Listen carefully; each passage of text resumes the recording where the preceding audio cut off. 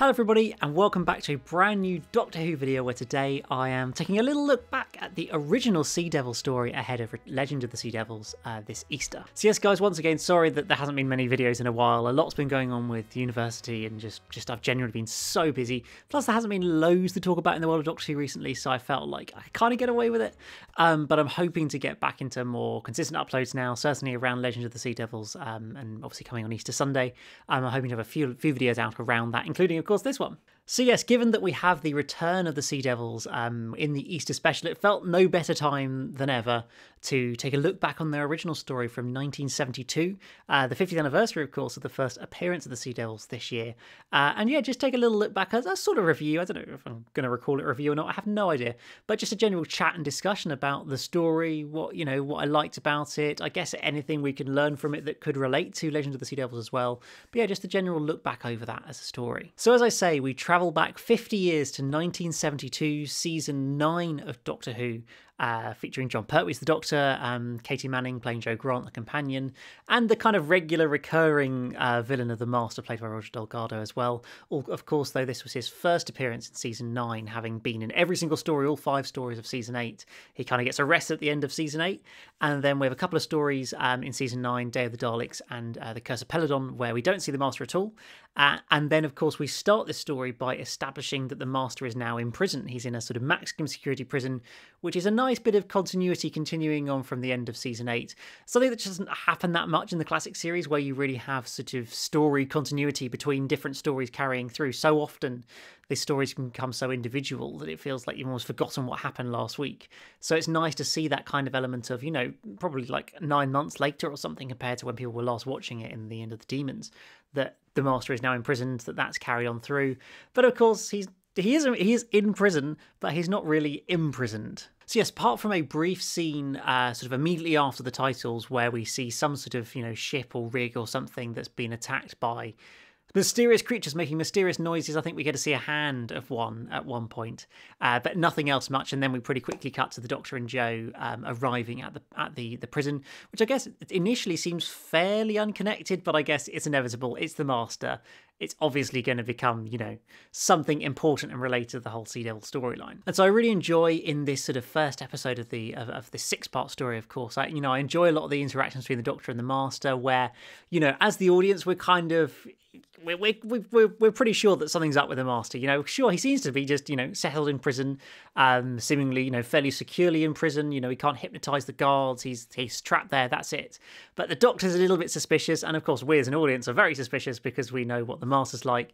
And then it, of course, fairly quickly transpires that he can just walk in and out of that prison whenever he likes, and that actually he's the one running the show there because he wants to team up with the Sea Devils, as we later learn. And it does a fairly nice job of sort of building up the reveal of the Sea Devils, I guess, or a singular Sea Devil when they end up on the sort of the fort or the fortress, whatever it's called, when the Doctor and Jo go to visit that after having been at the naval base. And you kind of get a few shots of bits of a Sea Devil, but I kind of feel like it would have worked better if the cliffhanger was a shot of the Sea Devil's face for the first time, because it's obviously a fairly striking monster, and I just feel like it could have been really effective to kind of gradually build it up and then use that cliffhanger rather than like 2 minutes before the cliffhanger to reveal their face and their whole sort of being, but to do it on the cliffhanger moment. I think that would have been really, really effective. But it still works overall fairly well. But I did think it was notable watching it this time around. I've watched this, probably 4, 5, 6 times in the past. Not for probably 3 years, I think was the last time I watched this story, but it was notable watching it this time round that actually how for the first half of the story, really, the first 3 episodes or so, it kind of feels like a Doctor versus the Master story, much more than anything to do with the Sea Devils. Despite that being the title, we see very little of the Sea Devils through those first 3 episodes. It's not really until the end of episode 3 where we have the Sea Devil coming up out of the water. Albeit I must say, I misremembered that scene where I thought at the end of episode 3 there was loads of Sea Devils that came out of the water there, but it's actually just one that comes out of the water, kind of scares the Doctor and Jo a bit into going through a minefield. Then he gets, gets the mines blown up near him, and he runs back in the water, and that's it.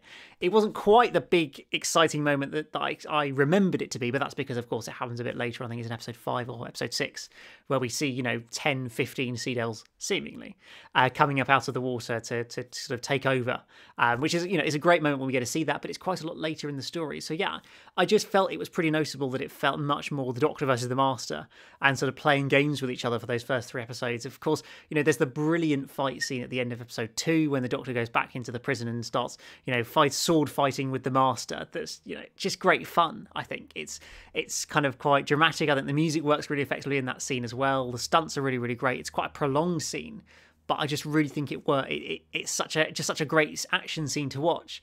And then I thought it was a personally brilliant cliffhanger at the end of episode 2, where obviously the sword fight's kind of finished. It seems like, you know, the Doctor's kind of won that, and then he turns away to go and eat a sandwich or something, and then the Master just throws this knife, and then it cuts. Like, that's a really good cliffhanger. You know, obviously we know the Master is not going to stab Doctor in the back. Well, he will, but not literally with a knife. But it's still, you know, just the action, the moment, the drama of that moment, I think, works so effectively to end that second episode on. We, of course, end up with a bit of escape capture type stuff with the Doctor getting locked up in prison and Joe having to come and save him and all that. You know, I don't want to call it padding, but it is kind of padding, let's be realistic. I feel like the saying with most 6-part Doctor Who stories is that you could kind of knock 2 to 3 episodes off them and they would probably be better. You know, I don't feel like the Sea Devils is particularly slow, a classic Doctor Who story. Like, you know, I don't sit there, you know, going through the episodes just waiting for something to happen, because I feel like there's always enough going on to keep you interested, particularly when they're utilising so many vast and great looking locations. I think, you know, the fundamental setting of having it set sort of at sea and a naval base on the coast, I think that's sort of a scenery that we very rarely see in Doctor Who. Certainly in the classic series, there's very few stories that are set properly either on water, underwater, you know, in a naval base or anything like that. That's just not often seen. So I think that really adds to the scale and just the different feel to this story. Of course, this story comes in the midst of the Unit era of Doctor Who, where, you know, we get pretty used to, by this point, seeing soldiers with guns and the military and whatever. Like, it's a pretty regular occurrence in virtually every story of the Pertwee era. There's probably, you know, maybe a quarter of them that don't, but fundamentally the Brigadier, Mike Yates, Sergeant Benton, you know, they're all staples of most of the Unit era. But it's very notable in this story that, of course, none of them appear in any form, and it feels like the sort of Royal Navy and Captain Hart kind of takes on the Brigadier role, and then the Navy are sort of playing the Unit soldiers essentially through this story, which, you know, is a really nice change, I think, and makes this story feel in many ways quite different to a lot of the other Unit stories. I know they are fundamentally playing the same function, just in a sort of naval base and sort of sea and water based concept or story, but I think it just really adds to the slightly different feel to this, and also helps to differentiate it from the Silurians, which, you know, it's fair to say there's quite a few comparisons. I know the Doctor references about 4 times in the story the fact that, oh yeah, these creatures turned up before, and actually, you know, I tried to make peace with them but I couldn't, and then the Brigadier blew them up. Like, it's very much, I don't say treading the same ground, but it's kind of not shying away from the fact that there are some similarities in the storyline, which I think is a better thing to do than pretend that you're not copying it when you kind of are doing something similar. Albeit I do think that there are still some, you know, key differences in the plot here, really. Obviously the Master is involved. It's much more of an alliance between the Master and the Sea Devils. The Master's fundamental motivation is just to kill all the humans to spite the Doctor. That is literally it. He just wants to make the Doctor feel pain and feel, you know, I don't know what, but that's basically the only reason he wants to help the Sea Devils, to bring them up from their sort of hibernation and have them come and take over the Earth. That's basically his plan.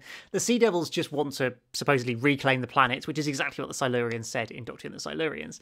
And so, yeah, there's kind of a similar parallel there, but then, you know, the Doctor's trying to convince them of peace until, as always, the humans mess it up and go and start blowing stuff up. So they decide to side with the Master and try and take over the Earth, which, you know, as I think, you know, if some of these monsters had actually watched classic Doctor Who, they would have realised it never works trying to team up with the Master, because inevitably it goes wrong and the Master bails out at the last minute. It happens so many times, particularly in the sort of Pertwee and Roger Delgado of the Master era. I feel like it's a fairly common occurrence. One thing the Sea Devils does kind of take away, if we compare it to the Silurians, is the sort of inner conflict between Silurians that we see. We have back in the Silurians, we have this sort of older one who's, you know, I want to make peace, this is what's more important to us, and then the young ones who just, I want war, I want to kill people, I want to take over, blah blah blah blah blah. And, you know, we see that kind of conflict within the Silurian race in that story, ultimately with the young one killing the older one. If they had names, I cannot remember them. Whereas in this, the Sea Devils, there's actually only one Sea Devil who has a speaking part. They don't say a line until episode 5, I think it is. Certainly episode 4, might be episode 5. And it's only the singular, the sort of Sea Devil leader, who seems to have a sort of whereas all of them have a string vest sort of just top. He has a string vest sort of cloak that you can see looks slightly different. I don't think I'd noticed it before, but this time I had noticed it, and that's kind of how we differentiate the fact that he's the Sea Devil leader, I guess. But yeah, he's the only one who has a speaking part, and it's very much just the Sea Devil's alliance with the Master, and there's no real inner conflict there between them, which I guess makes it slightly less interesting in some ways, really. I mean, a lot of it does, as much as I love the Sea Devils, I think they're great. I think visually the costumes are stunning, like, even now, and it's shown by the fact that in Legend of the Sea Devils the costumes look so similar to what we had 50 years ago. That tells you how good a costume actually was, even if it looks like a string vest. Like, it still works really effectively. But I feel like the Sea Devils as monsters do kind of become, in this story, kind of become a little bit of a sort of just a monster to shoot or be shot at. A bit of just a faceless army of identical looking creatures, because there's only one leader who does any speaking. And that's the only real kind of relationship I guess we can build up with the monsters in any way, whereas the rest of it's just them following orders and either shooting people or getting killed. But yeah, certainly in the second half of this story it becomes much more of a Sea Devil story, because we finally kind of get that Master and Sea Devil alliance. It's a great moment when we have the Doctor get sucked down, or goes down in the sort of diving machine, I don't even know what to call it, diving vessel, I guess maybe that's what you'd call it, and then disappears from it. They bring it up, cliffhanger, oh no, he's not there anymore, and then we meet in whatever the sort of Sea Devil base is down underneath the water, which it all looked quite cool, really. I thought it was quite spacious, quite just quite weird looking. I quite like all that, and then it's nice to kind of get that sort of proper confrontation.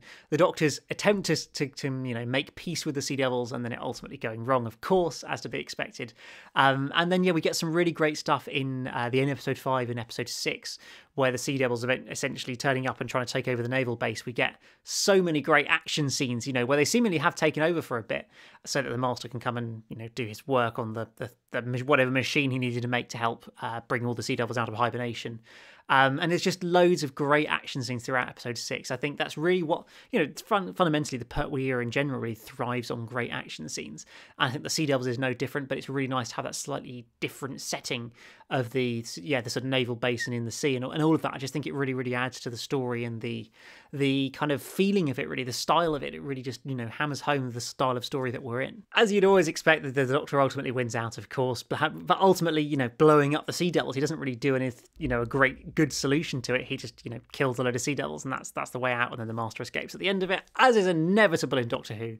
And I'm sure that will be proved when the Master inevitably turns up in the Centenary special this year as well, that he somehow escaped Gallifrey when it was about to be blown up, because that's just what the Master does. But yeah, that's what he did at the end of the Sea Devils, and that kind of wrapped up the plot, I guess, of the story. I mean, fundamentally, I really enjoy this story. I think in my list, like 6-7 years ago, I think I did a top 5 Pertwee stories and put this number 1. I don't know if I'd still put it number 1, but I certainly put it in my top 5 Pertwee stories. I just think it's quite a different story in many ways because of the setting to what we're used to for the classic series. I think there's so many great Doctor and Master moments in this story, which is, always a brilliant thing, and really with Pertwee and Delgado just always enhances the story. The Sea Devils, visually are really, really fantastic, as much as, they don't have quite as much, I guess, character and personality as the Silurians. I still, really enjoy their role within the story, and I think working alongside the Master, that works really effectively. Then on the backdrop of it being set on a naval base, being the underwater element to it, you've got the really nice prison set as well.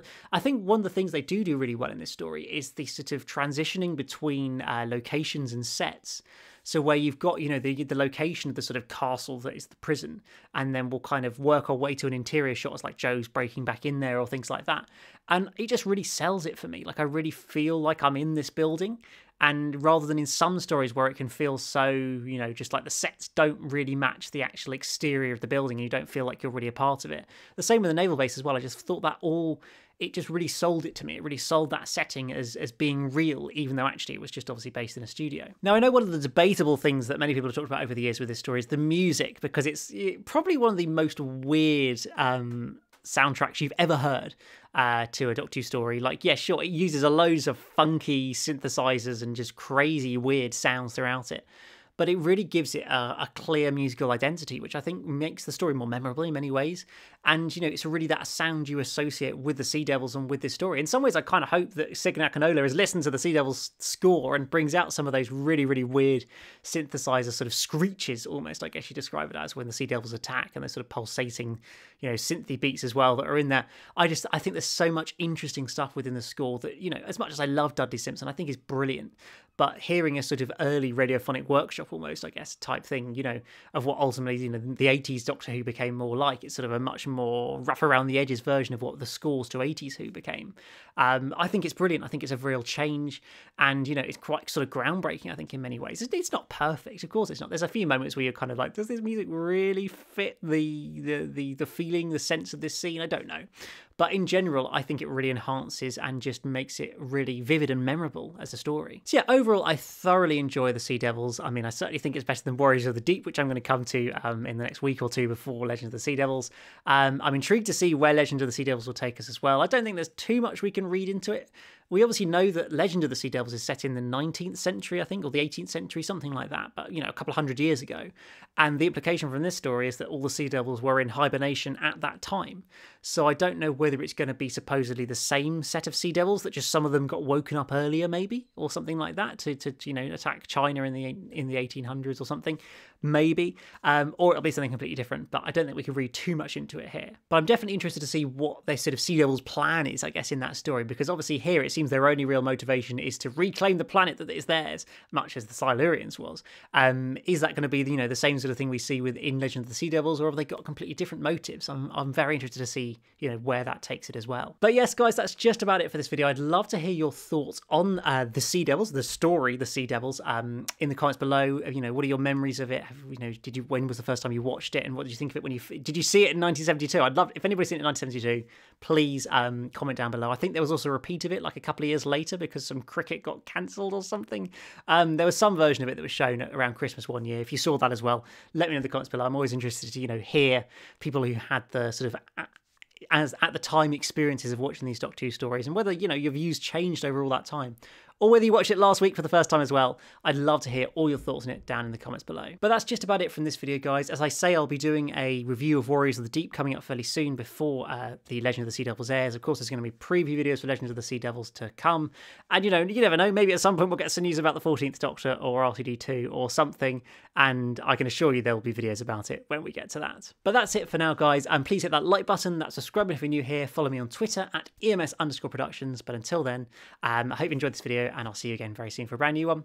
But until then, it's goodbye.